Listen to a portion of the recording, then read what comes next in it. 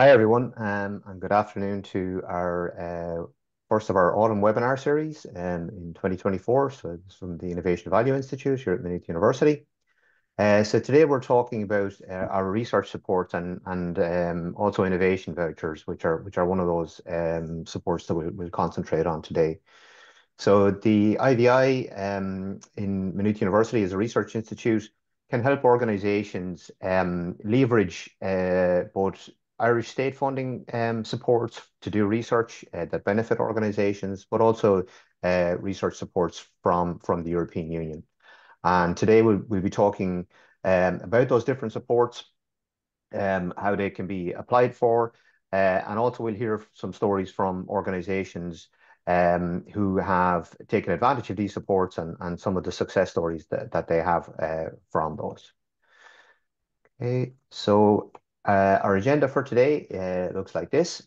Um, I'm just going to do a quick introduction just to give an overview of the supports. We'll talk through a little bit this agenda.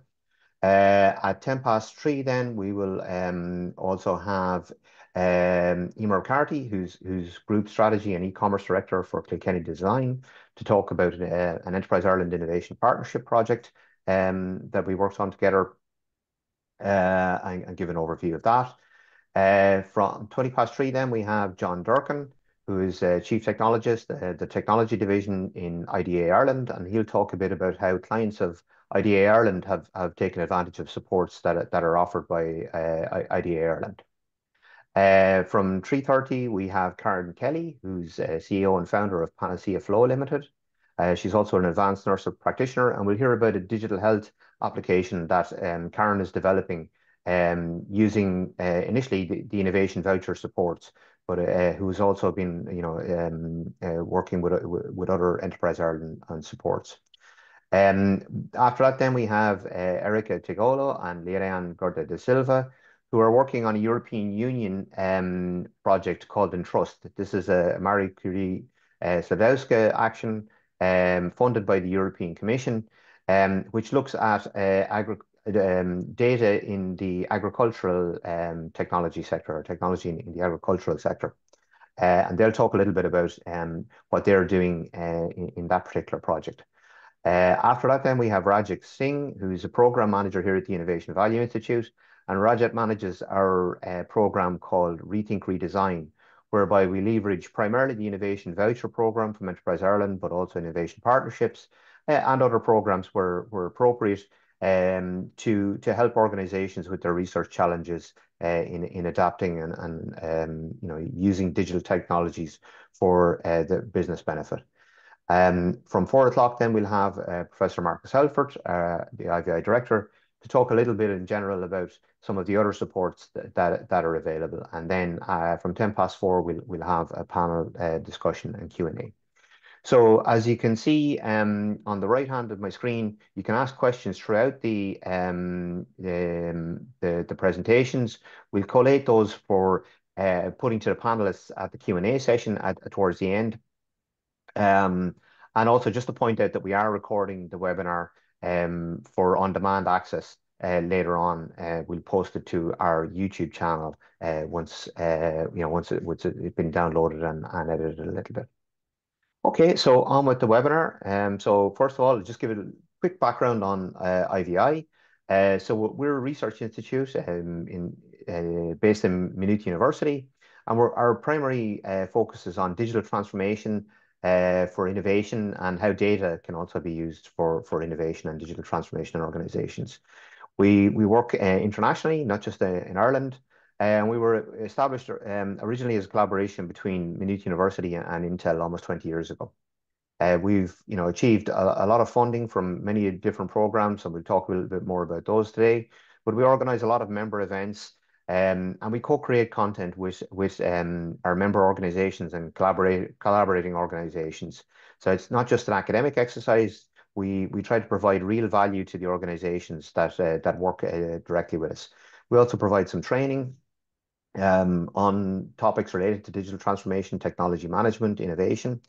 And we've developed our frameworks, such as our IT capability maturity framework, which is used globally.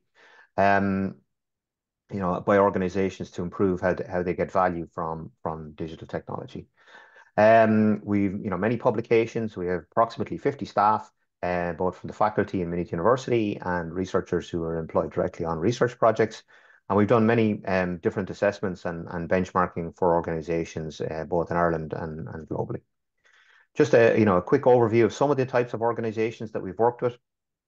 Everything from large multinationals, small to medium enterprises, startups, also the public sector, and we work a lot with other research organizations. Some of the SFI centres are highlighted here, but also internationally, we work with quite a lot of other academic institutions and research institutions worldwide.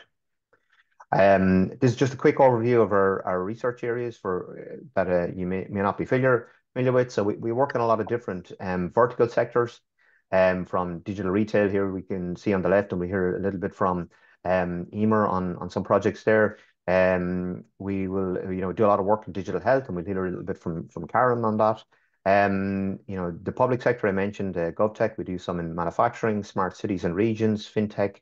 And also one that's not represented here, but that we'll hear a bit from is around technology in the agricultural sector. We also have horizontal areas around digital strategy and vision. So how do organizations plan how to use their technologies as they develop their business models and businesses? What capabilities are important to underpin those? The architectures, the people, the processes, the governance, and of course, cybersecurity is quite a topical area there.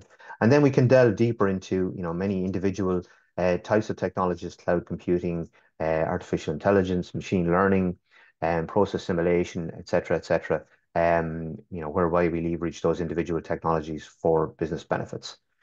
So typical questions that we see from organizations, and this is just at a high level, we can delve into these much deeper, but, how can digital technologies help organizations to innovate? So these are the types of questions we hear from the organizations that we work with.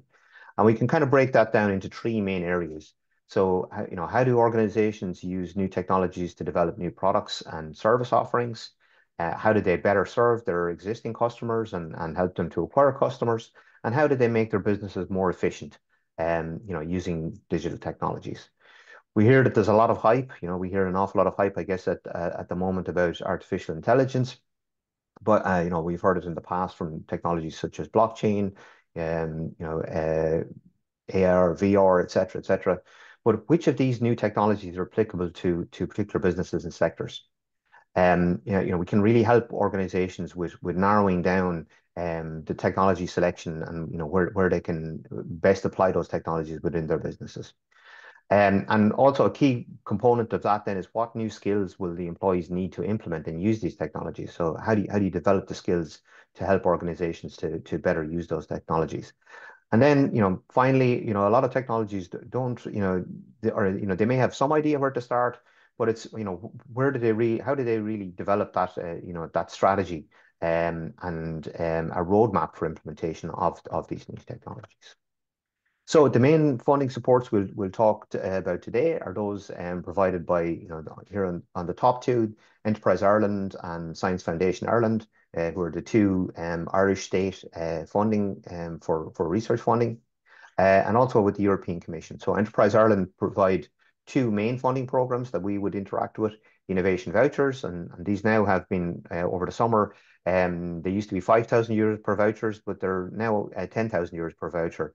And an organization can apply for four of those, three of them fully funded, and the fourth one would have to be 50-50 funded. Then innovation partnerships, which can be up to 200,000. And those were maybe would have been a more clearly defined program of research for the organization. And those can be we have applied for those, and we hear about one of those from Emer also. So from Science Foundation Ireland, there's the primarily one that we work with is the targeted industry projects. And those can be in collaboration with the different centres that we SFI centres that we work with. Adapt, Lero, Connect, Future and Euro being some of the key ones that we've worked with recently. And then finally, on the European Commission side, the main program that we leverage is the Marie Slodowska-Curie Actions. And we'll hear about one of those in a bit more detail from Erica and Lady Anne later on. Okay, with that overview, I'll just hand over to Emer. So Emer is the Group Strategy and E-commerce Director with Kilkenny Design. I'll just stop sharing, Emer, and I'll hand over to you.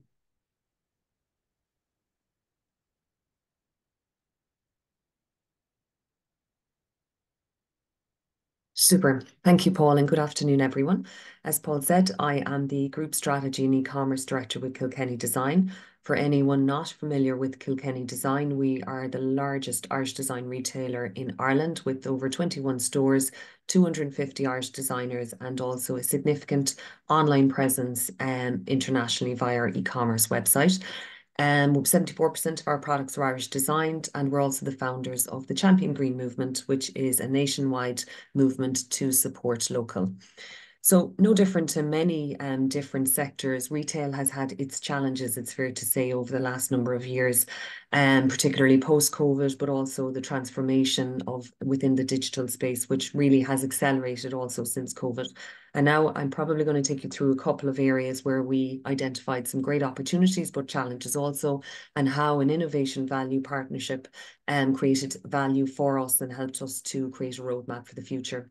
So the first one probably to just look at is the evolution of channels. So consumers nowadays expect to access your product through so many different channels. It's not just bricks and mortar and online, it's through live selling, it's through social media platforms, etc. And the complexity within that appears when you're developing a strategy around your inventory management across each of these different areas, when you're looking at your marketing strategies to provide a seamless experience, and also when creating customer service across each that's seamless and best presents your brand to the customer.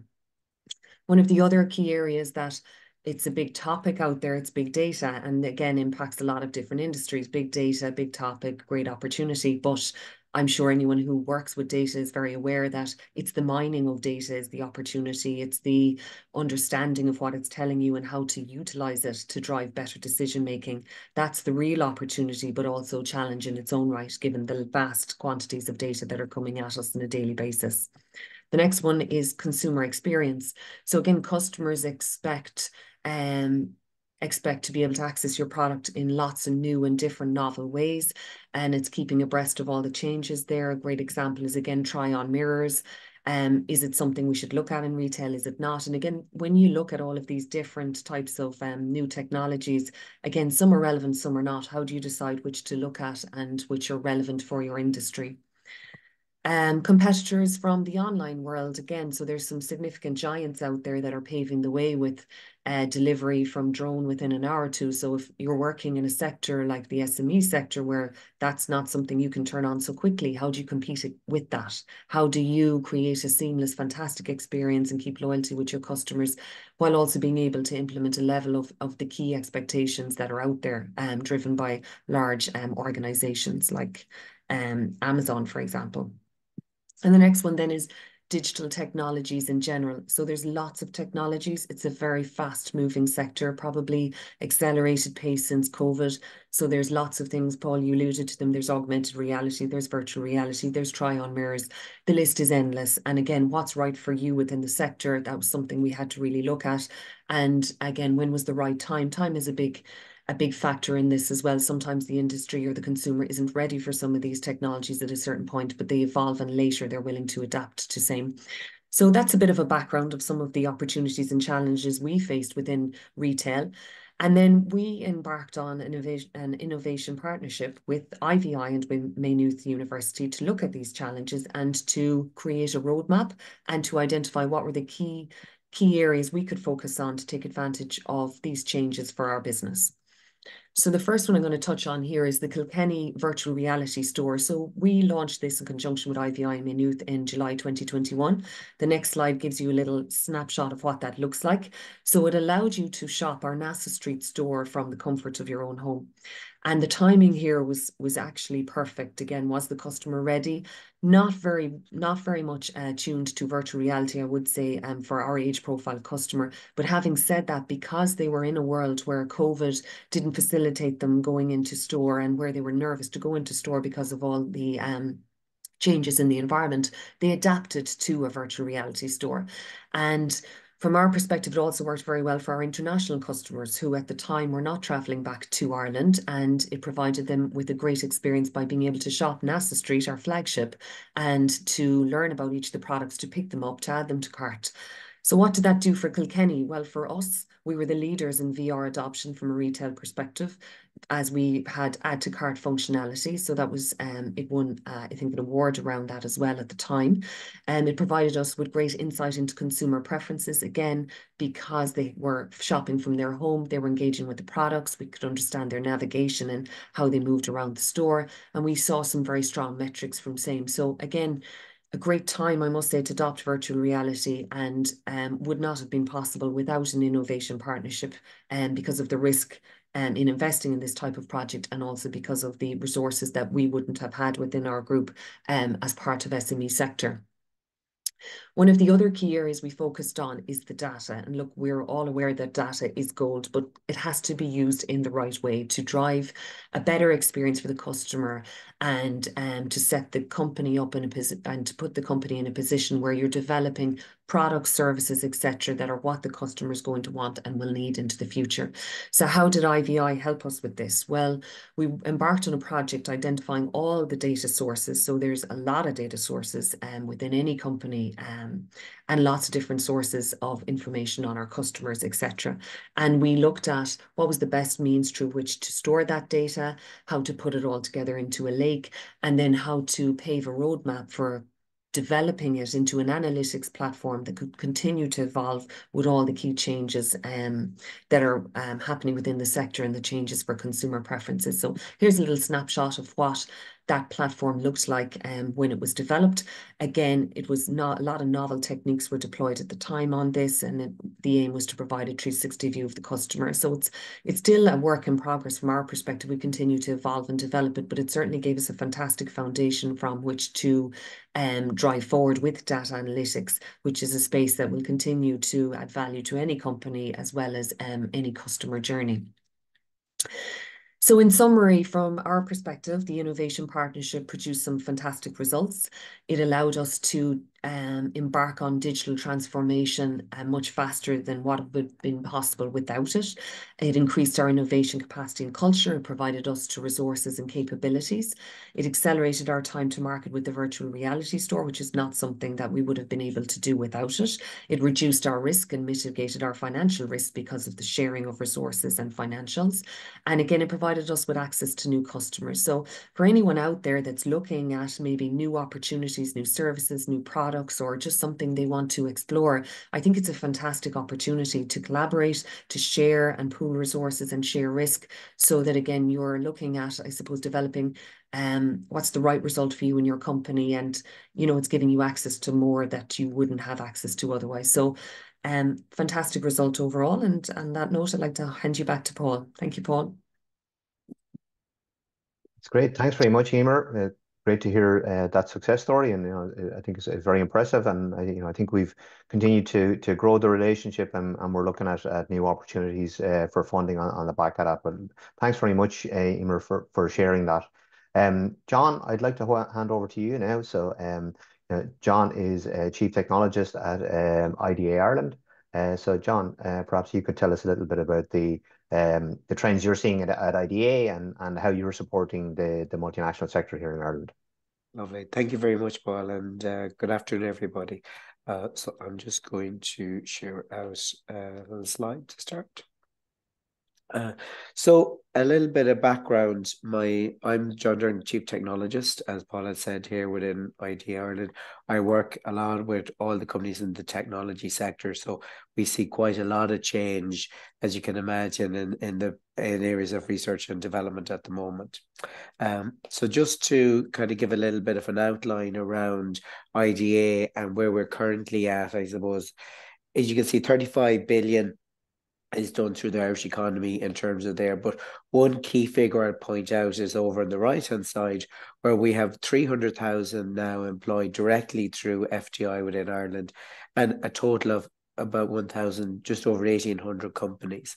Out of that, roughly 50% that equates to technology companies. So it's a good indicator too, well, of just how, as Ireland has modernised over the over the last 20 years, with a particular focus of tech companies coming in. And you can see kind of a good snapshot of that here, where we're breaking it down in terms of the context here with the job breakdown there. So information communication or technologies, financial services, modern manufacturing we're seeing there as well, and then also then traditional manufacturing. A modern manufacturing, a lot of this is on the med tech sector, for example, is a growing area that's in there, and smart devices and so on is kind of a change in the demographics, and all of this gives opportunities for R&D. One thing I'd just like to show you here too as well, just kind of a trend. So we talked about kind of the total employment at the moment is over 300,000. And if you look at that, it's for the last 20 years, last 10 to 15 years, it's been gradually extending up. Now, what has been very interesting is in the last, I suppose, 3 or 4 years in particular, this growth has been around research and development. So initially, we would have seen quite a lot of companies setting up their sales and operations teams out in Ireland. But what we've seen over the last while, in particular now, is companies coming in doing R&D. And sometimes their first move into Ireland is to do research and development here within that context. And that's driven through the high opportunity of skills, also the opportunities for collaborations with the university sector in particular, and also with the ease of access for having talent here, and also from bringing talent into Ireland on that side. So that's just kind of just give a little context, I suppose, of the Irish market at the moment. So what I'm just going to do now is just kind of talk a little bit about some of the trends that we have seen, in particular the FDI companies that we've worked with within that. So as you've seen, research and development is a growing factor within the FDI sector. And we're seeing that across every element of it. As you can imagine, generative AI at the moment is very much a key trend that comes into that. But also if we look at, say, for example, our medical technologies sector, we're looking at life sciences, we're looking at engineering, you're starting to see a very much a growing interest in the whole idea of connected devices, edge AI, etc. around that. But out of that then obviously comes the big challenge around data governance, and also that understanding around what does this mean in terms of context for upskilling of staff as well. So we're seeing a bigger demand as well and growing for training. Training demands is coming out of the companies. And with that then comes this understanding of digital transformation. So when you look at the traditional sectors in engineering and in life sciences and in medical devices, they traditionally were developing products. So say medical devices was, let's call it a simple product. It did its very specific task and it did it very well. Now they're looking at opportunities and making these kind of smart devices, getting data off that, and then integrating that into other systems, so into your app on your phone or etc. But all of this is leading to many of these companies themselves internally having to look at digital transformation and what does that mean, and opportunities for skills and transformation for them. And we're in IDA, we're working with companies on this through a different series of training programs, and we're also encouraging companies to reach out very much through the third level institutes who can engage in that way. IVI being such a good example from that area that's there. We're also seeing a really strong focus now, particularly with the EU AI Act, on data governance and AI governance. And this is going to become a really core part for businesses going forward. What this has also tended to driven is that there's now an increasing demand of looking for PhD candidates, either at a postgrad or undertaking their PhDs at the moment, to be engaged in the R&D. And this has mainly come from two factors that's driven this. So one is the companies in Ireland have been moving up the value chain in terms of their R&D over the last number of years. And then two, because the technology field, as Emer mentioned there earlier, is rapidly changing with so much things coming on board, it's very important to have a key number of people within your team who've got deep understanding of some of the fundamental technologies that are going to be shaping this future, because that fundamental knowledge is what's going to help those companies adapt as they start adapting these technologies and understanding ways in which they can interact together. So within that, we have seen, for example, IBM have done a partnership with Trinity recently, looking at the idea of having a cohort of PhD students in the world of AI and quantum. And that is kind of an industry collaboration piece that's coming. And we've seen other companies such as Workday have done something similar with TU Dublin. And this is kind of a growing trend we're starting to see now, where the multinationals are really focused in on opportunities with collaborations across the university sector. And we're seeing this right across the board. And for example, we had there as well, it was mentioned at the start with Lero, we had recently where Qualcomm have announced that they're doing a partnership within Lero and doing some of that research that's there. So what we're starting to see is that the value add within the FDI sector is moving more to a collaboration piece on future skill needs. And that's a trend that's growing. And that's been driven by the increased R&D that's happening within the FDI sector. It's also been driven by the rapid adoption of technologies within that sector. And so, for example, in my area where I look after technology, which is enterprise SaaS and semiconductors, they're rapidly changing. There's new areas of research there, material science.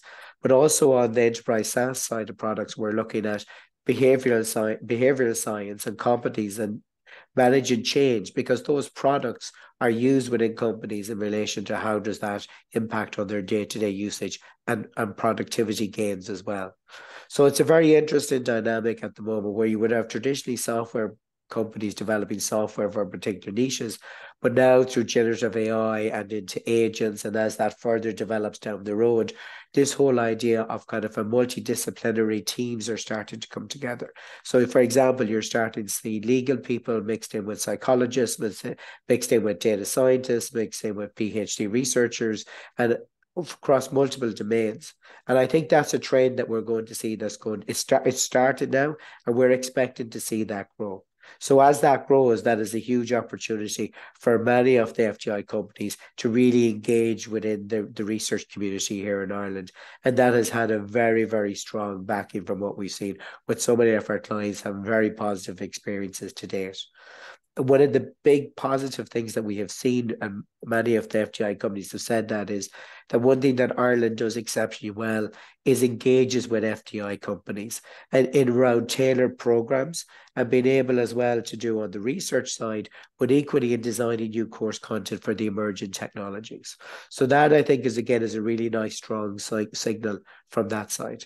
And within IDA, that's one of our key driving factors, is to work within the FDI and encourage further interactions between the university sectors. And it's a real key indicator for us in how we can drive that and support it in any ways. And then on that side, for any FDI companies looking at this, they're all available through the Innovation Partnership Program, which was mentioned earlier. That's equally available to IDA clients, and so we're very active on that side. We also support through a range of R&D support through feasibilities for kind of testing out new ideas, and also through our main R&D grant, which is kind of funding for any research and development programs you're looking at. And through that, there's the option of doing contractual research, where you can actually involve a research institute as part of your R&D project, and those costs are eligible under the main R&D program. And again, we've seen some of the companies looking at and have availed of this in the past.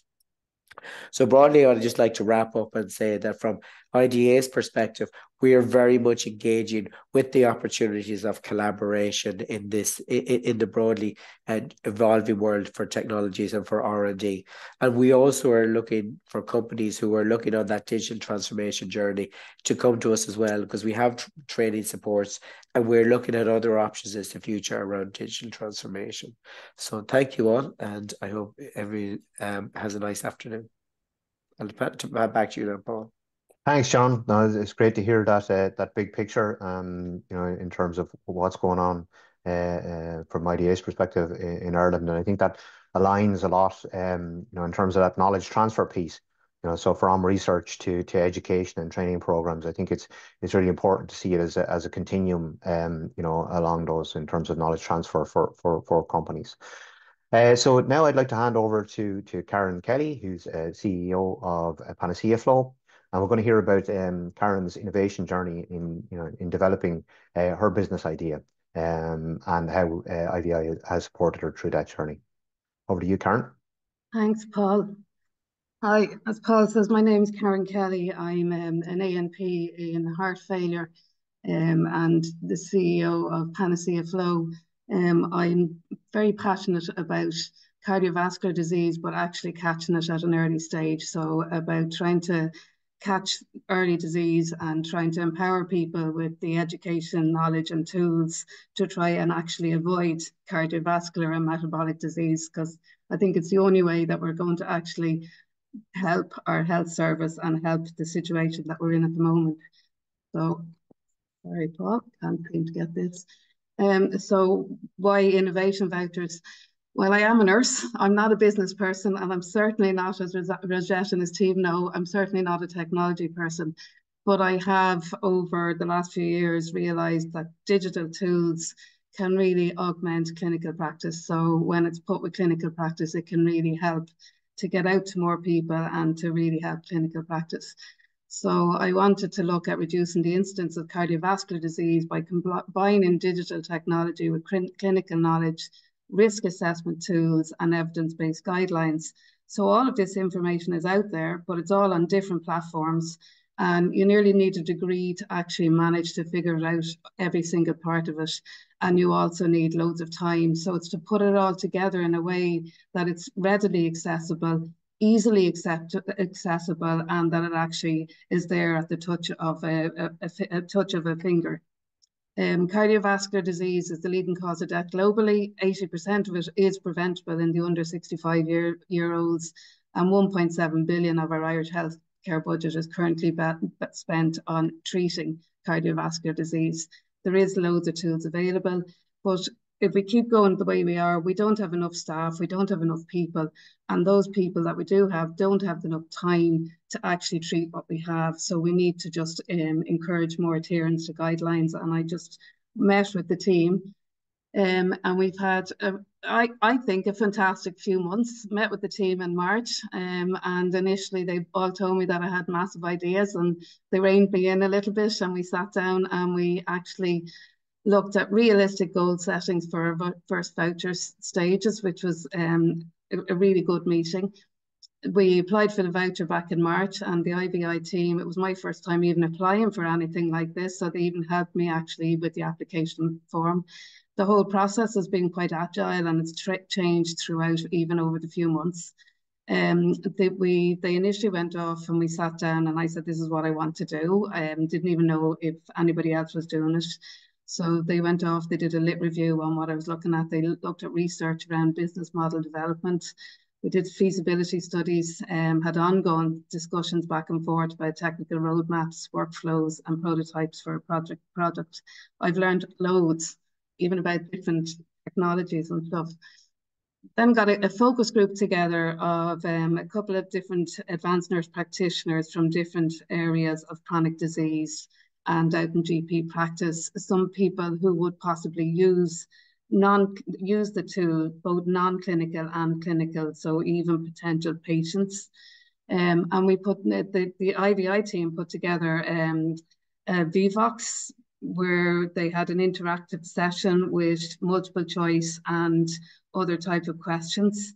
We did a 90-minute session of data gathering and questionnaires, which with the aim of it and what happened at the outcome was it was validating the assessment variables for the platform, and they were all taken into consideration for the prototype design. It was a very interesting day. And then afterwards, then I actually got to see Figma designs and prototypes, and it actually started to look and feel quite real. It was quite exciting.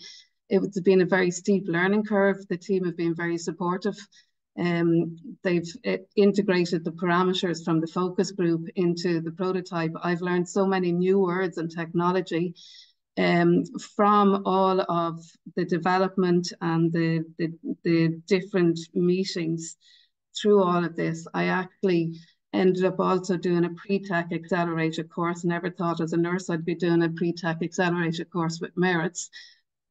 From the design and from what we've done with the IVI vouchers. I won that course, and I've actually now been supported by merits as well in looking at a business model, and I've got one-to-one mentoring mentoring sessions with Merits. We've now rebranded the company, and they're the logos that are up there. And the company is now called Heart Paths because they all felt Panacea Flow didn't say what it actually did, which I think is great. We're now looking at the second voucher.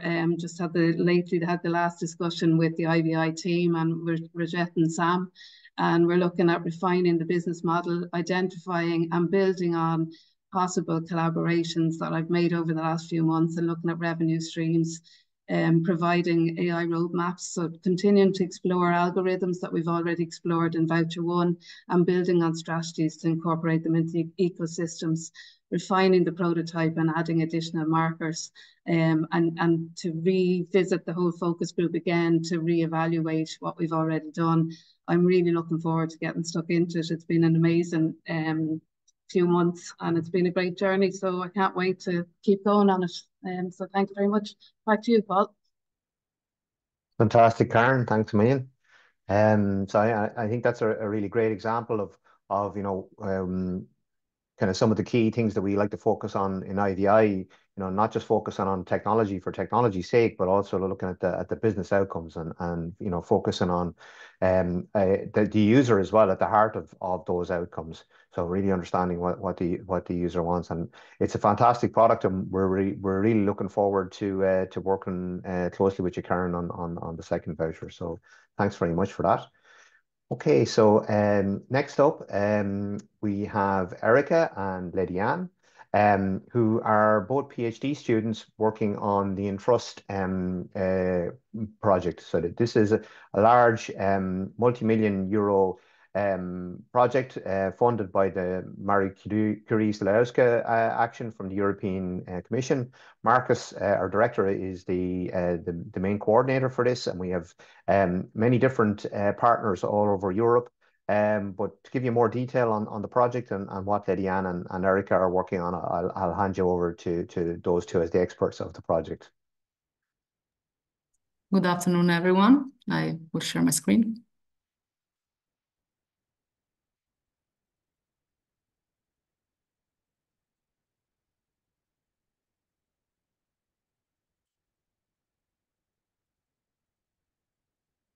Okay, so I will talk a little bit about the Entrust project. So my name is Erica Tegolo, and today with my colleague Lena da Silva, we will show about the Entrust project, which is a Marie Curie doctoral network. So in the doctoral network, we are 11 doctoral candidates, and the main aim of the Entrust is to train a cohort of 11 doctoral candidates to produce a new generation of data executives who will be able to advance the state of the art in data sharing, specifically in agriculture, in a fair, transparent, and trusted environment. So it's a joint doctorate, meaning it's international, intersectoral, and interdisciplinary PhD. Why international? We have 5 countries in the project, and it comprehendes the awarding institution, host organization, the trainings event, which we have every 6 months, and the secondments as well. Why intersectoral, you might wonder? And like the countries we are part of in the project, we have Ireland, of course, Italy, Greece, Sweden, and Switzerland as well. So why intersectoral? As you can see from the different working packages, we have digital technology adoption, data governance practices, and also innovative business models. And as part of the partners in the project, we have both universities and so both the academia and the industry. And in the next slide, I will show you the different partners that are part of the project. And why interdisciplinary? Because it comprehends like different disciplines. We have people coming from the IT background, from the School of Business, and so on. So the overall goal of the Entrust project is to demonstrate how agriculture and forestry data from farmers can be made available, governed, and utilized with benefits shared in a fair way, not just towards the farmers, but also towards the agri-tech businesses and the main stakeholders that are part of the agricultural data ecosystem. So as I mentioned, we have different trust consortium partners. We have 5 different universities. We have Maynooth University, which I'm part of, as well as Leiden. We also have the Agricultural University of Athens in Greece. We have the University of St. Gallen in Switzerland. We also have the Neos University in Sweden and the University of Palermo in Italy. The other partners are the companies, like for example, we have Sodra in Sweden and Interior Cluster and HL Design. Here in Ireland, we also have the Wheel, Agro Apps, Airfield, and Chagask. I'm also a full-time employee in Chagask, which is the Agriculture and Food Development Authority. And my colleague Ladian, she is part of Airfield Estate, and I give the word to her so she can tell a little bit more about Airfield Estate and about herself. Okay, hi everyone, thank you very much. So in this project, like Erica said, I'm hosted by Airfield Estate, which is a urban farm and gardens based in Dundrum. And its goal is to become the Dublin Sustainable Food Hub. And here we have like people from several different backgrounds. I'm working at the Education and Research Office, but unfortunately, we don't have anyone related to technology or data. We have people with expertise in sustainability and in nutrition. So to overcome this gap, I am the first PhD of Airfield that is working with agricultural data, since nowadays everyone needs to become much more data driven. So I am going to work towards that. So in the end, both of us will be able to learn a lot about dealing with data. So maybe, can you move to the next slide, Erica, please? Okay, so through this project, we attend several events, not only in Ireland, but also at the European level. And in those events, we are also representing our organization. So it means that we are also creating a network that will to find new potential collaborations, not only for ourselves, but it will also help the organizations. And in these events, since we have several different partners, we have the opportunity to attend their events. For example, Erica, she attended the Harvest Festival in Airfield Estate, and I joined the Beef Conference 2024 at the Chagas, and it's the same like with other project partners. So I can talk a little bit about my research background on the next slide, please. So regarding my background, though I lived in several different countries, I felt that I needed to learn more about data. And in my working experience in those different countries and the companies, I wasn't really dealing with that. So I did my master's, but unfortunately it was during the time of the COVID, and it somehow affects the learning. And then after I finished that, I felt that I still needed to learn much more about data.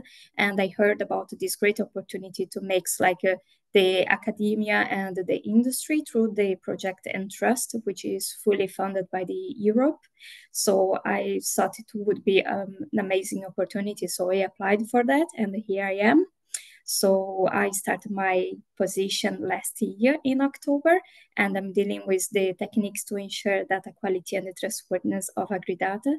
And I'm guided by industry and academic supervisors. And for example, from the industry, I have insights from the agriculture perspective, and from the academia, and also the IVI. I'm learning a lot about the data perspectives.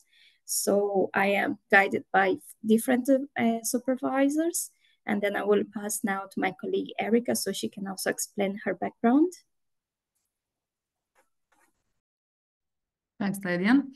About my academic background, I'm originally Italian, so I have my bachelor from the University of the Study of Palermo and my master at IVI Bordeaux in France. As working experience, I started originally from the HR department in Lithuania while I was doing Erasmus there. And then I had like some experience in Malaysia remotely because it was during COVID time and I was working for an IT software company. And lastly, I was working for the audit team in Deloitte before joining the PhD.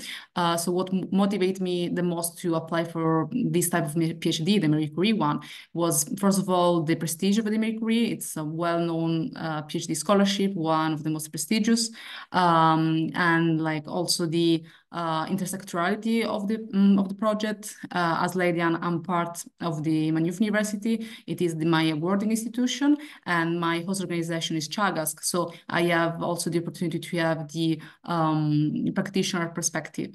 So like from the University of Maynooth, I'm taking like the theory part, how to develop and to structure my research, and in Chagas, I'm putting in practice what I am learning. And also the internationality of the PhD. We have like our partners from 5 different countries, but also within the project, like the 11 doctoral candidates, we are from all over the world. And also the agricultural sector, let's say it's a hot topic in the last years. The digital transformation is definitely hitting also this sector. So I felt the need to join this as well. And in my case, I'm taking care of developing a framework on trust and fair agri-data share principles, and the FAIR principles state for findable, accessible, interoperable, and reusable when it comes to agricultural data. So thanks for your attention, and I leave the word to Paul. That's great. Thanks very much, Erica and Lady Anne. I think it's a great example of an international project, so European wide, but also touches on those topics that John spoke about in terms of having PhD students at the heart of the companies and organizations, research programs. But also, I guess another thing to point out about it is that it involves public sector as well as companies and the universities, working together to solve these big challenges that we see in many different sectors. In this case, the agricultural sector. So now we'll hand over to Rajat, who's our program manager for our Rethink Redesign program, which leverages primarily the innovation vouchers, but other programs. And Rajat's going to talk a little bit about what we've done to date, working with about 30 companies. So Rajat, over to you. Yep. Hi everyone. I'm Rajat, and I manage the. Let me just share my screen.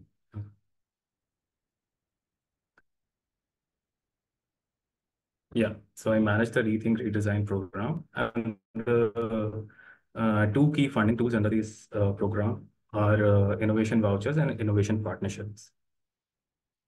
So innovation vouchers are funding worth 10,000 euros from Enterprise Ireland to assist a company explore a business opportunity or problem with a registered knowledge provider such as ourselves. So the aim of the scheme is to increase interaction between publicly funded research and SMEs in Ireland. And all SMEs, limited companies in all sectors of Irish economy are eligible to apply. So the maximum funding for one SME is a maximum of 4 vouchers that amounts to 40,000 euros. 3 of these vouchers have to be standard vouchers, and one must be a 50-50 co-funded vouchers. So the permitted uses for these vouchers are new business model development, new service delivery and customer interface, tailored training in innovation management, innovation technology audit, new service development, new product or process development. Some of the activities that we can't undertake are software development, market research. So coming to the eligibility and application process. So all SMEs which have technically full-time employees in the company less than 250 and have an annual turnover not exceeding 50 million, or an annual balance sheet not exceeding 43 million. The exclusion is agricultural sector because they have their own support, and companies that have been approved in excess of 3,000 euros funding from Enterprise Ireland in the previous 5 years cannot go for a standard voucher, although they can avail co-funded voucher. So the application process starts with us drafting an application draft basis the preliminary meeting that we have, and then the application is submitted on the EI online portal. After this, it takes around 3 to 4 weeks for EI to either approve or reject the voucher, and then we start with the project activities, which is followed by the prototype or the project handover. Then the voucher redemption takes place, and then only we can start with voucher 2. It's key to note that we can only have one voucher active at a time. So this is a suggested process and a 4 voucher potential. Coming to the suggested process, it starts with a design thinking workshop wherein we diverge and then converge on both pain points and potential solutions. The methodology that we deploy is agile targeted research, which is around best practices, industry trends, case studies, leading to refined solutions and enabled by regular meetings. The final output that we deliver is in the form of innovation, process, skills, and technology roadmaps. I'll talk about the 4 voucher potential. So we believe in longer engagements and deriving maximum innovative value from the engagement. So it starts with the concept development. Then we have the first voucher around concept feasibility, second around solution design, and third and fourth subsequently around POC implementation. So as you can see, the 3 of them are 10K worth each, 100% funded by Enterprise Island. The last one has to be 50% funded. So in total, you get 40K worth academic expertise, and there's an early exit deliverable after each of the first 3 vouchers. Coming to the Innovation Partnership Program, which is a larger funding scheme around industry academia collaboration. So this is a collaborative innovation that encourages Irish-based companies to collaborate with research institutes to drive innovation and commercialize new technologies. So this program supports projects that involve industrial research or experimental development. So EI provides up to 80% of the research costs with funding available up to 200,000 euros. So the companies get access to cutting-edge research and expertise, and the program aims to enhance the economic impact in Ireland by supporting projects that deliver tangible commercial benefits and foster sustainable growth. So there are cycles to the proposal being submitted, and the IRCC is the body that eventually approves or rejects it. So in 2024, we only have 1 cycle remaining, wherein we have to submit the full proposal before 29th October, and we'll hear the result of the proposal before 12th December. So coming to the eligibility and application process around innovation partnerships, the companies must be based in Republic of Ireland and engage in manufacturing or international traded services. They must have a defined operational base within the country. They have to be registered clients of one of Ireland's state development agencies, such as Enterprise Island, IDA, or LEO. High potential startups can also participate in IBP, but funding is generally capped at 100,000 euros. Companies can participate in multiple IBP projects, but not more than 2 projects can be underway at the same time. Coming to the application process, there is a pre-application phase wherein the companies need to interact with their development advisor as well as the PIs from the research institutes. And then there are 2 pathways. They can either go with an innovation partnership outline proposal, or they can go with a idea feasibility study, which is funded by Enterprise Island up to 9,000 euros. And basis that, they submit a full proposal, which is eventually evaluated and approved by IRCC and leading to the project setup.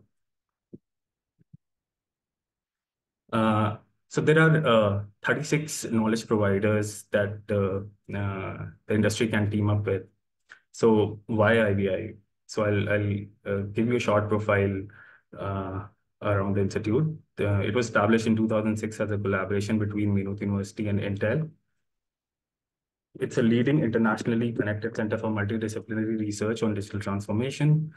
We are instrumental in developing capability-driven digital transformation paths. We have strong industry collaboration within an international, intersectoral, and interdisciplinary setting. We have a range of industry engagement, innovation activities, and funding diversities. And like Paul mentioned, we have research clusters as many real-world real-world ecosystems such as digital retail, digital health, GovTech, manufacturing, fintech.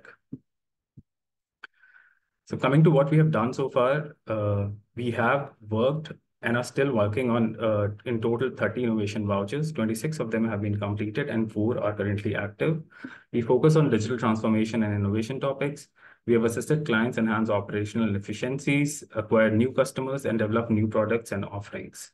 We've helped clients to refine digital business models, processes, and assisted organizations with technical innovation roadmaps and digital strategy. The completion rate is 100%. The voucher completion time typically is 8 to 12 weeks for us.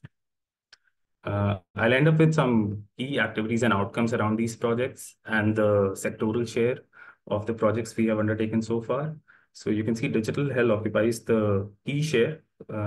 It's around 20% of our total projects. Other key sectors are software and IT services, retail, HR and recruitment consulting, and technical and industrial services. Some of the activities that we undertake are design thinking workshops, feasibility studies. We conduct research around business model development. We conduct scientific research, lit reviews, and we also conduct technical assessments. The outcomes, the tangible outcomes are POCs and prototypes.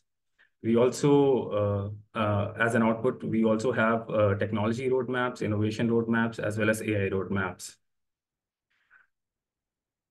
So I'll end with this, and I'll also share the coordinates for any queries regarding the business support or the program, and I'll hand it back to Paul. Thanks, Raja. And it's it's great to get that overview of all the different projects that have been done in different sectors, different types of companies. And yeah, thanks for leading the program over the last 6 months and really scaling it. So we're really encouraging organizations to come and engage with us because we think it's a fantastic support, the innovation vouchers, and a way to really, in a very low risk way, engage with an academic institution, a research institution such as ourselves, and get real tangible outcomes to develop your business ideas. So thanks, Rajat. So finally, I'll hand over to Professor Marcus Helford, our director at IVI, to say a few words about maybe other topics that we haven't covered today in terms of research supports and the different projects that we can involve companies in. Right, thanks, Paul. And first, before we talk about funding, I just want to say thanks to all the presenters. It's a fantastic webinar, all the different topics, and also I think the different solutions and way forward on digital transformation. I think that's just fantastic examples also working with academia, working with industry, working in that collaborative way, what we actually can do if we really work together on solving the problems, learning, guidance. So these examples really show benefits, which benefits for all. And I think, Paul, on the beginning, you said IVI is there to provide real value to organizations. Would say we provide real value, innovation, so that innovation value part in our name is, we make that real.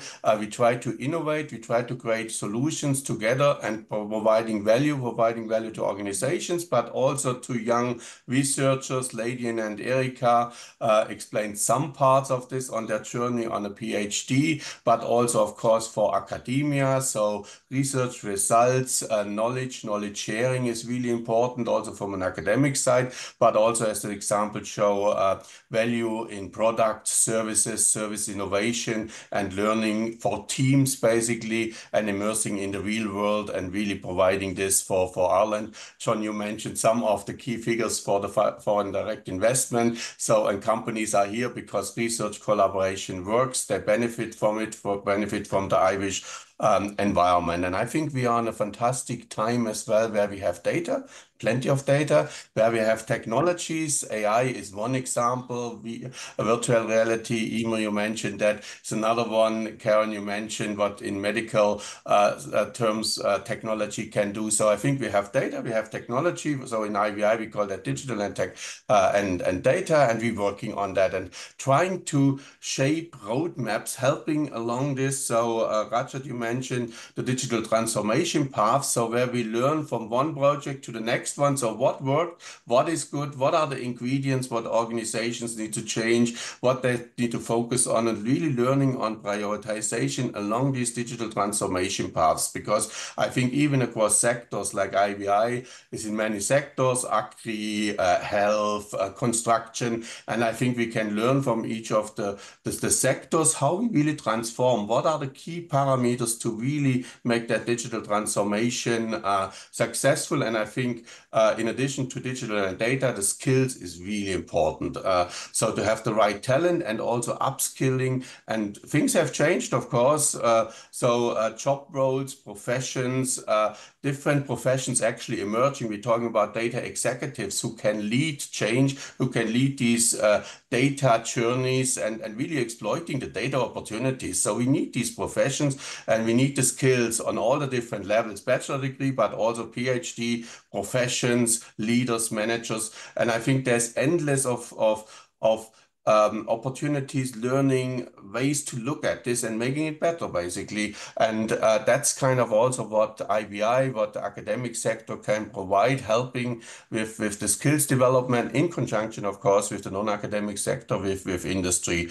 And that kind of collaboration and multidisciplinarity, particularly Ladian and Erika, but I think others mentioned that as well, bringing that together in the right way. That's, I think, is a key one, where basically the research has changed, where we bring consortia together, where we bring the right people together. And for example, the innovation vouchers are a nice way, a good way, a first step to bring academics, industry, researchers together and starting to shape a transformation path. Then, Emer, you mentioned the innovation partnership, where we scaled that a little bit up on this, where we worked longer term on a digital transformation project, and where we also brought the team from Kilkenny Group and then IVI research, Maynooth University researchers together for a certain time, and they worked frequently and ongoing on the project and basically innovated during the project on this and made a solution for the particular aspect what you mentioned. So I think this kind of engagement model,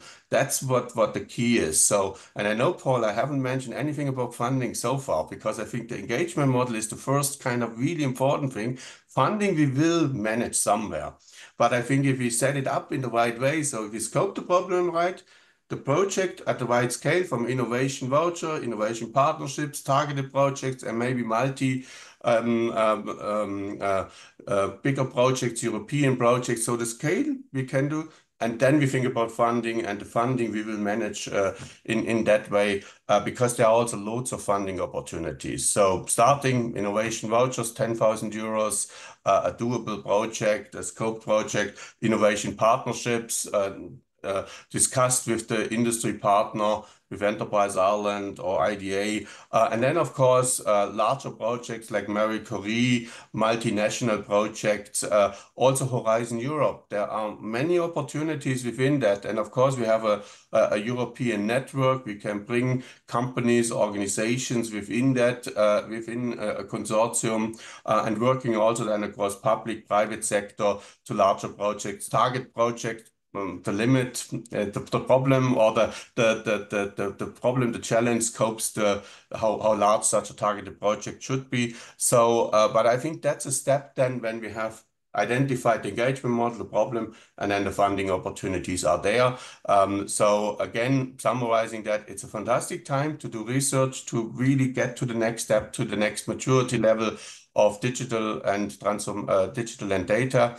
Data is there, technology is there, and we will find the funding somewhere to do the project, and the skills, the people, that's where on the end it comes to that we basically have a group, a consortium, people working together and shaping this, co-creating the next solution. So I'm very optimistic about this. I'm excited about the opportunities, and with IVI and the partners, our members, the organizations we're working with, that's a fantastic community. And we have loads of other events as well, the webinars. We have, for example, our annual summit in June, the IVI summit, which is a way to engage, innovate. We have also coffee talks, and companies, organizations who would like to start that journey with us, drop us an email or call to IVI, to Maynooth University, for a coffee. We're talking about the challenge, the opportunities there. And that's typically the first step. And then we can shape a project. If it works for everyone, there's no need to do projects if it's not beneficial for everyone. But I think the first step, drop an email or come over for a coffee. That's what counts. So thanks. I stop here, and I didn't have any slides, but we had fantastic slides and great presentation. So this was really good. And I'm looking forward now to a few questions and a bit of discussions, and I hand over to Paul. Thanks, Marcus. Yeah, I think that's a great summary and a great summary of to focus on what the business outcome is and the engagement with the companies rather than just the funding. We can find funding from many different sources, but yeah, the engagement and the outcomes for the companies is really what's important. So yeah, I'll open it up to our attendees online. If anybody wants to ask a question, please feel free to use either the chat feature or the Q&A feature on the bottom bar of Zoom to ask any questions you might have. Maybe just to get things going. So I think one of the key things that came across in all the presentations and across the whole webinar was the key of interdisciplinarity in digital transformation projects. I think that kind of came across, and it's a recognition that it's not about technology first. It's about solving real problems. The technology is definitely key, but we have to all work together within organizations and with different disciplines to solve these. Maybe Emer, could I get you to comment on that in terms of with Kilkenny Design? How important do you feel that is within your organization? Sure. Paul, I guess, again, back to your point there, we're not technologists within Kilkenny Design. My background is finance, actually. I'm a chartered accountant, and I'm now head of the e-commerce business. So again, a very different road. And I think we've a lot of mix of different types of skills and backgrounds, etc. But we were also quite clear then on where we had gaps from a technology perspective and also where we had gaps from a research perspective. Because even if you have lots of different experts, even within legal, etc., within your own business, there's still lots of gaps in terms of research. So it was absolutely fundamental to sit down and I suppose, create a drawing board of the issues and opportunities and challenges, and then develop a roadmap from same and identifying and pooling the resources that were best placed from IVI and Maynooth, and then from our own company as well, because it's a lot of different skill sets. I think, John, you touched on that really well as well. It's everyone in a room because there's so many different implications to every decision that we make. It's not just about the technology, which is the enabler. It's about what are you trying to solve, and have you considered everything from financial, from legal risk, from data risk, for what the consumer wants, and then the technology makes it happen. So it's a lot of skill sets that are required. So it absolutely, for me, is a no-brainer that collaborating with institutions like yourselves is fundamental to be able to stay ahead and to be able to develop a roadmap that makes sense, because it's evolving too fast to assume that all those skills are in any one place at any one time. You have to reach out and work together to create that. I hope that answers the question, Paul. Yeah, no, thanks very much, Emer. No, John, would you like to expand on that? I know you did touch it on in your presentation and thing, but maybe you could just highlight the importance and how you see that manifesting itself in the organizations that you work with.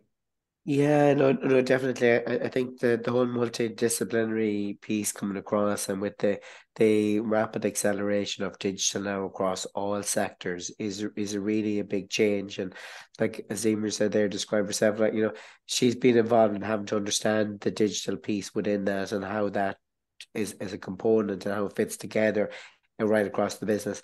And we're seeing that with large FDI companies as well. I mean, like a lot of them for the first time are really having to adopt digital in a mainstream way. So like, with the tradition there with pieces of software for like their finance system and that, but like now the opportunity with customer insights and where you get that and pulling your data across your entire business, like that's a real game changer. But that also needs a change in mindset, because it also has to, you have to deal with the fears that people will have, because it's a different way of working. And I think one of the big challenges we see with companies when they're looking at digital transformation is how do you also ensure that you bring everybody on that journey together? And that's really difficult. Like change is very hard for a lot of companies, and particularly in non-tech sectors, getting that involvement is really key. And what we've seen with one or two companies who've done some of the digital transformation aspects is they've kind of gone back to base principles in a way. And so what they've approached it is looking at and said, okay, so this is where we're kind of going on our roadmap and what we want to do. And they've took the staff on that journey with them and been very clear that the digital transformation is helping them as a tool to aid them on their journey. And so they're kind of giving the big picture, but also about where they fit on that journey and bringing that together. Now that takes time and it's very difficult. We've also had some companies who've gone the other way and they've admitted themselves that they thought it was a technology problem and they went down that route and they put in a piece of technology and then they realized that they were no better off. They just had a piece of technology that replaced an older bit, but fundamentally they hadn't done any transformation. So those challenges are there. And I think that's the value that like working with IVI can give, that is you have that expertise about guiding companies on that journey, talking them through the pitfalls, helping them to understand the complexities that digital transformation is. And it is not a very simple process. And I think the larger the companies, the more difficult that becomes, and the scalability of that becomes a challenge. And the tools like generative AI now are really something that, if used correctly within digital transformation, has the power to really help companies scale and benefit from that. Because it will allow them to get insights from data for the first time that maybe not normal people who aren't tech friendly, but they can now use that within that those tools to get information from the business. And I think there's a really interesting angle there, personally, I would say, for digital transformation with generative AI tools that can be built in to make it easier across the business to help on productivity. And that's probably an area of research that, if it's not done, will be very interesting to see how that develops over time. But yeah, it's a fascinating area at the moment. And I think great, I would encourage all companies to go and talk to IVI about exploring what this could be and opportunities within that. Thanks a million, John. That's a great summary. And Karen, maybe could I just in terms of that interdisciplinarity and multidiscipline environment, I mean, you had to do that with kind of potential users of the of your product, both from clinicians' perspective, but also from ordinary users. Can you kind of maybe talk a little bit about the importance of putting the users at the center of the innovations that you're trying to develop? I suppose even for the focus group, to me, it's very important for anything you do in health, you always have to put the user, the ultimate user on it. And if you don't have them in a focus group, it's never going to work. So I just think you have to have a clinician and a potential user, be that the clinician or a person who's going to use it. I hate putting a patient's name on something because this is about wellness and health. But like if you're going to have, whether be it a person that's going to use it or a clinician that's going to use it. So initially my idea for this was that it was always going to be clinicians, but it's now in talking to both the IVI and also when went into Merits and did the workshop in around your business opportunities, it kind of opened up the whole idea as to where this platform would actually sit. So to have users and different users and opening it up, it was great to have such a variety of people on that focus group, and we learned a lot out of it. I think even Brigitte and the team we got a lot more information, and even some of the questions or answers even surprised me, because you're quite focused on your own particular area, so it's nice to get a much broader and much broader influence on it, and it just helps you to develop the right tool. That's great. Thanks, Karen. I maybe just before I have one question from online, but maybe just to bring Lydiane and Erica in on that topic as well. I mean, how do you both, you've come from quite diverse backgrounds as well, and you have experienced that interdisciplinarity within the organizations you're working with. How do you see that as important with the projects that you're currently working on? Maybe Eric, if you'd like to go first. Yeah, sure. So it's really interesting actually to see how even if like the doctoral candidates are coming from different academia background, different sectors and disciplines, we're still able to combine each other skills, let's say, and aim to the same goal, which is the one about leveraging the IVI data. So like in my case, my background, my master is in finance. So then in Deloitte, I was able to do more about the data cleaning. That's why in the end, I aim to this type of sector, the data one. So for me, that's why I also aim for this type of PhD, for the interdisciplinarity and intersectorality as well. Ladian, if you want to add some. Yeah, well, I thought this PhD would be really interesting because nowadays everybody's talking about sustainability, but to achieve this sustainability, we need to have specific measures and be able to know like how we can contribute to that. So that's why that is becoming really an important asset. And in my master's, I did about the business analytics. And then afterwards, I was like, okay, so I did this master's. I can learn a little bit more. And then what is the trending and the skills needed at the moment? And then I saw that agriculture is the biggest one because it's also considered one of the sector that pollutes the most. And to achieve the targets by 2030, we needed to address that. And I was like, okay, so maybe that and agriculture, it's the best combination. Thanks, Lilian. Thank you. So maybe just to move on to the question that we've got online just about innovation partnerships. So we have a question on the timeline of getting an innovation partnership approved. What's the timeline on that? But maybe first of all, I'll ask the second part of the question. Maybe Rajat, you can have a think about that, and we'll come back to you. But Emer, the question is, how did Kilkenny Design build this into their operational strategic planning in their organization? It's difficult to give time on these initiatives when focused on the operational side. Yeah, so that's I guess a good good question is how do you focus on these types of strategic initiatives when you've got the day-to-day stuff going on? And I guess you even from what I saw the project, there was a lot of that, especially during COVID. There was a lot of decisions that needed to be made in a very fast-moving environment. Absolutely. No, I think it's a great question. Ultimately, it's about using an innovation partnership, I think, for maybe an opportunity or a gap or something within the business so that it becomes embedded as part of areas that you're addressing within the business. If it's an add-on to say day to day or not part of solving a challenge or bringing an opportunity, then Paul, it probably becomes, I would say, something that is nice to do rather than something that can actually really achieve something. That's probably number one. I think all companies would typically do strategic planning, budget planning, etc., will identify through SWOT analysis what are the areas of opportunity, threats, and this is a great method through which to address some of those and to take advantage of some of those. So I think that's number one. And as John mentioned earlier, bringing the company with you, making this part of what we do, and making, I suppose, that whole change management piece, that people see this as an opportunity to take advantage of areas that are known opportunities and also to address challenges. So that's probably a big thing. It's embedding it in the organization as being a tool to unlock potential so that everyone makes it part of the day job rather than an add-on or a nice to have. I think that's probably number one.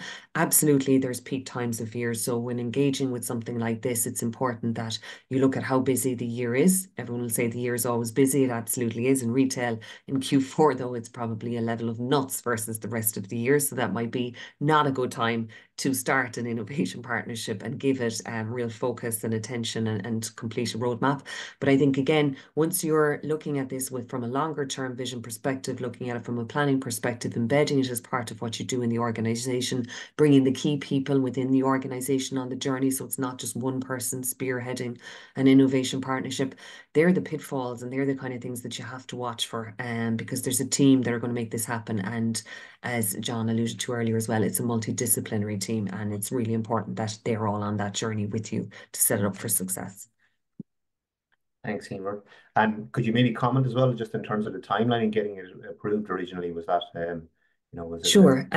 Yeah, so for us it took us maybe about 6 to 8 months. It did take quite a bit of time. We were coming from retail though, so we faced different challenges in getting these types of vouchers approved, I think. But we have novel kind of I suppose data platform as our topic, which we went forward with, and again that approved the funding much quicker, I would say. But I think some industries would get approval probably a little bit quicker than retail would, if I'm honest, Paul. And yeah, but I think it was good too. I wouldn't rush into the process either, because I think there was a lot of finding out along that route of the 6 to 8 months of what we really needed. Because again, technology is the enabler, and that's the key thing I think that everyone needs to remember. It's not something that's going to unlock everything. You need to understand what you're really looking for and how will that enable you, rather than it being the full solution, because it's absolutely not. And everyone around your team needs to be aware of that in the role that they're going to play. So there's benefits too in not rushing into these partnerships without a proposal that makes sense, and an objective that you're looking to hit with milestones and with key targets. I think that's really the benefit of taking time on getting this right, rather than ticking a box, getting funding, and then actually what have you achieved and what were you setting out to achieve, or did the same thing. Thanks, Emer. And I think maybe that points to what we found as well. And maybe Rajat, you can comment on this in terms of the innovation vouchers being a really good way to explore an idea first while you're developing a proposal for an innovation partnership. I know, Rajat, maybe do you want to have a quick comment on that? Yep. I'll also talk about the deadlines on the innovation partnership program. So the pre-application phase is variable. Then when you submit the first proposal, outline proposal, after that it takes around 2 months to get an decision by EI. And then you submit the full proposal, and then it takes around 2 to 3 months to get a approval from IRCC, and then another 2 to 3 weeks for the project to start up. So it takes essentially around somewhere between 4 to 6 months for the whole project to come into fruition. Thanks, And yeah, as you were saying, like the key thing around, like I'll also talk about like the multidisciplinary approach we take while on our innovation voucher projects, and we engage with the students and researchers from across multiple disciplines, be it the School of Business, Computer Science Department, Data Science Department, so as to get a more holistic and a comprehensive view around the problem. And with the solution being user-centric at its core. Thanks, Rajat. I know Karen has to run now, so listen, thanks very much, Karen, for your participation and for outlining the project. We really appreciate your participation. John, you were nodding along there, and I know you've a lot of experience of helping organizations to build innovation partnership proposals. Would you like to comment on those timelines, or any advice that you'd give an organization in terms of maybe shortening those? Yeah, so I would echo what Emer said there, like having to think about what you want to put into it, because sometimes you might rush in and then you end up going through multiple iterations back and forth. And so if it's a weak application, Enterprise Ireland will say, actually, there's not enough in this, and then it comes back and then you go through it again. So actually taking a bit of time and formulating that and being very clear about what you want out of the innovation partnership is really important. And if that initial document is very strong and it goes through the process then fairly quickly within that. I used to be an assessor in Enterprise Ireland in the past, so I could speak from that side. And fundamentally, I think what's really clear, what's really helpful for those documents is be clear about what their objectives are. Be very clear about what IVI or the research institute is going to be doing on that. And then the third part is be very clear what is the outcome or the benefit for the business. And I think if you structure it with those three components in it and you're able to elaborate and draw them out, that makes that process much straightforwarder than within Enterprise Ireland then for getting that, and it gets it a faster piece through it. Where those three components are not very clear, that's normally where you have the iterations and back and forth. So as you said, using an innovation voucher can be a really good way to help refine some of that, or taking the time to actually sit down and think about, okay, how do we maximize the value in that and getting to it? And I think Emer's scenario there, where what happened there and planned it out, and then really delivered and the outcome was very successful. That's what I've tended to see when I worked in innovation voucher in the past. That the ones that were more better planned and had a concrete deliverable on what they were expecting tended to come up with the most successful results. I mean, it's not surprising, better planning always usually leads to better outcomes. But I think sometimes people rush in and go, oh no, I'll get the application, I'll get the funding. Like that's really the core what they want to do. But actually spending a bit more time makes a huge difference. The quality is better, the process is faster in the end of the day, and everybody gets a better experience. And also what that can lead is easier then to go back for a follow-on one or another innovation partnership, because now you know the process, and it gets easier then after that. So I'm a big fan of the innovation partnerships. I think there's a lot of opportunities with that, but just being a bit strategic, having the vision, what IVI or the piece will do, and be very clear on that. And then the final piece is the outcome for the company, and keeping that in mind when you do those applications and defining them clear streamlines everything for that. So that's been my experience anyways on the innovation partnerships. Thanks, John. That makes an awful lot of sense. So we're almost out of time. Marcus, maybe I just hand over to you. Maybe any comments or any observations on the discussion so far? I thought it was fantastic. Yeah, just picking up on the last kind of point discussion on this. So I think, yeah, the preparation phase and knowing exactly the outcome, the roles within these projects is extremely important. So the planning pays off basically during the project. And also, at least we from the Innovation Value Institute, with our partners, with our members, it's not about the one project, 12 months, delivering a model or a technology. It's about the long-term journey, the long-term collaboration, helping organizations really on that guidance on the topics. And it might be multiple projects, it might be multiple collaboration opportunities in various forms, starting with an innovation voucher, maybe an innovation partnership, then maybe a European project or something else around this. And that's, I think, was the benefit on the end, because to understand both kind of the industry or the organizational side, the challenges, the capabilities, what research academia can provide, and bringing that together into a really valuable collaboration. That's the key to this. Again, that engagement model, I think, is extremely important, and doing that right. And that takes time. And that's, I think, why strategic partnerships, long-term collaborations are far more beneficial than just going for the 12 months technology-oriented project, getting maybe some funding, but that's it then. And I think what we developed are really strong partnerships. Also, the membership model for IVI, for our partners, that community works very well. And finally, I know we are almost on the half an hour now. Just a final comment on a lot of these projects and collaborations started with a coffee.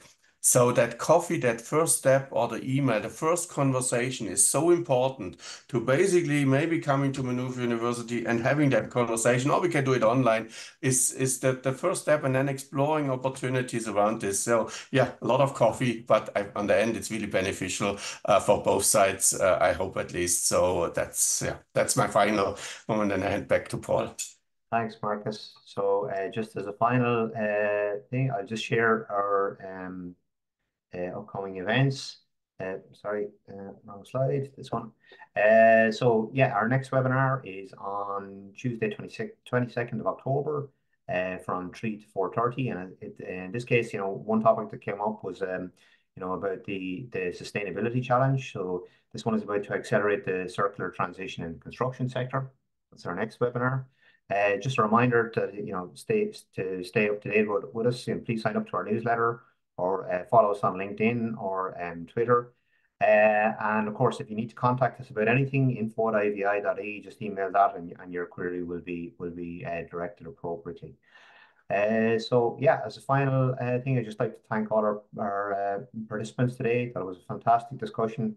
And yeah, I just really encourage any companies attending today, just contact us, and we'll point you in the right direction in terms of how to engage with these complex topics, and how we can figure out how we can support you with the various funding streams to do that.